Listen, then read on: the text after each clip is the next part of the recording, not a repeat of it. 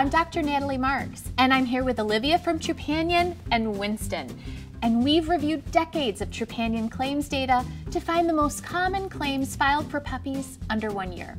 Today we'll teach you the 5 most common illnesses your puppy might contract, how to identify them, and what to do if your pet gets sick. A medial patellar luxation is often called an MPL. That's easier to say than the full name. Yes, we're all about saving time with acronyms. So the patella is the kneecap, right?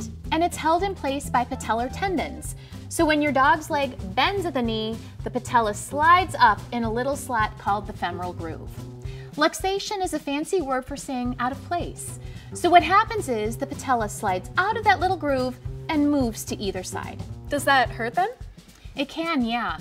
Some dogs, especially young dogs, are good about adapting. You may notice your dog develops a little kick, a little hitch in their giddy up, and that's them figuring out how to sort of adjust their patella back into place while they're on the go. Other times you may see them limping or holding that leg up because it can be very painful to put weight on it. Small dog breeds can be more prone to this. How can I fix an MPL issue in my dog? Well, you need a veterinarian who may even refer you to a veterinary orthopedist. They'll be more able to examine and diagnose what's going on to determine the best way to treat it. One treatment they might recommend is surgery. It sounds expensive. It can be. The Trupanion policy paid over $12,000 for one 10-month-old puppy's MPL claims. But surgery might not be necessary if other treatments are effective. This is not a condition you want to try and self-diagnose or treat at home. Trust the experts and get your veterinarian involved as soon as possible if you suspect an MPL injury. No explanations needed here. Puppies are just like human kids. They don't know better, they do things without knowing the risks, and they get into trouble. Sometimes that can lead to a fractured bone. Now, sometimes this type of injury is very obvious, in which case your main goal is to keep calm and get to the nearest emergency veterinary clinic as soon as possible. How do I find an emergency clinic? Ask your regular vet for recommendations, or you can do some internet searching before you need it. Have the location and phone number stored in your phone. You don't want to try and figure this out in the moment when you're stressed.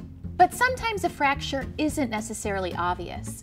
Your puppy might yelp, they might limp or favor an injured area, they might be sensitive to touch. These are all signs that you need to get them to the veterinarian for diagnostics. Do they do x-rays on dogs? Yes, part of the diagnostic process is x-rays. Your vet might also recommend an MRI if they suspect some soft tissue damage. With Trupanion, those types of diagnostic tests are covered for unexpected illnesses and injuries.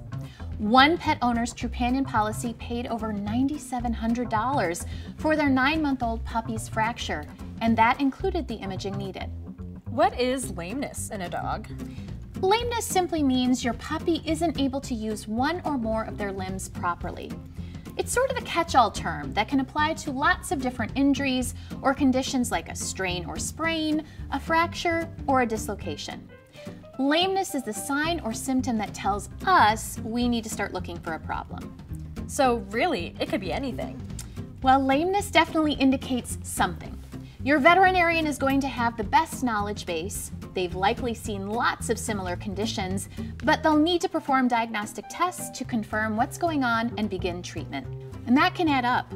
One 8-month-old puppy's family racked up a bill over $11,000 when the dog started limping.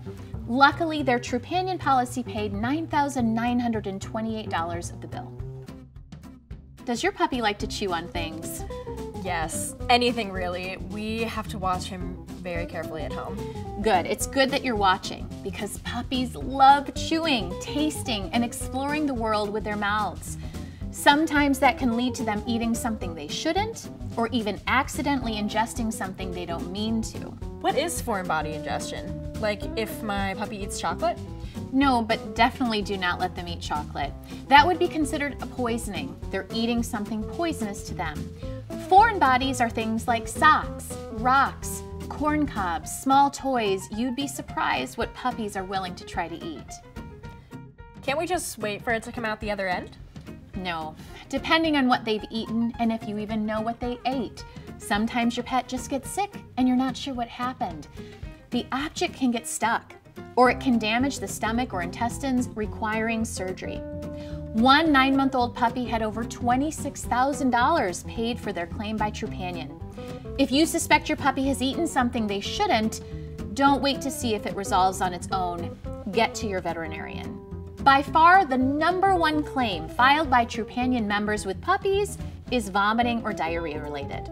Why so many claims? Well, because it's a very obvious sign that something is wrong with your puppy, and it can be caused by anything from obstructions to poisoning to parasites. The highest paid claim the Trupanion policy has paid for vomiting and diarrhea was over $15,000 for a 3-month-old puppy. So, should I call the vet if my puppy vomits? If you notice these signs in your dog, monitor them closely. If you notice it happening repeatedly, call your vet.